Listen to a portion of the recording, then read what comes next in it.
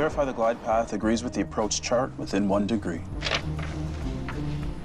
Did a malfunction in the flight computer used to program the autopilot lead to the crash of UPS Flight 1354? Verify approach, 0.1 degrees.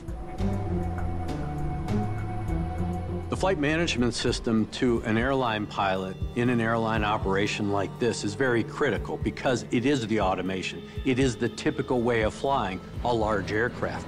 If you have bad data in, that data will cause bad things to happen.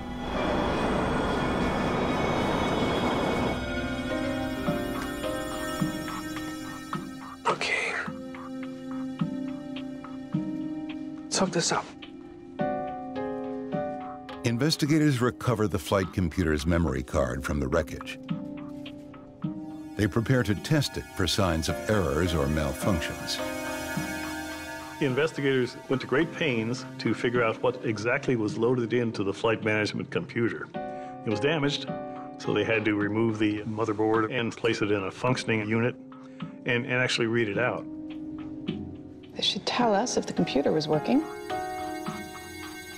If the flight computer was operational, investigators should be able to download its memory. It's working. Turned out that there was nothing wrong with the flight management computer. But had there been, that could have been a very important part of the accident sequence. The computer was working. Looks like they programmed it. Final approach is armed for a gradual descent of 3 degrees. Wait a minute.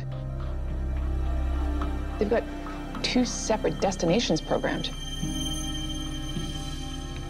They forgot to clear the conflict. They discovered the crew missed a step in planning their route to Birmingham Airport. They failed to clear a previously programmed destination. It's a troubling find. You can load a flight plan into it, and then if you deviate from that particular flight plan, the flight management computer doesn't really know what's going on and can put out false data, and that's called a discontinuity.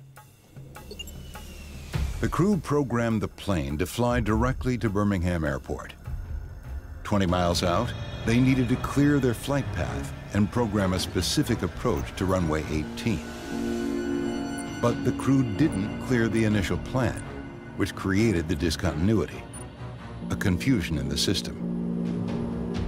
So there was a conflict between where the pilots told the airplane to start the approach and where the computer knew the approach had to start, and that was a flight plan discontinuity.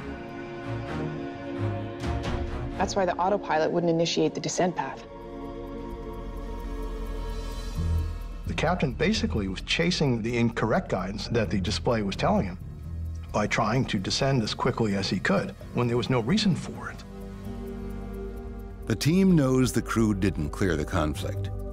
The question is why.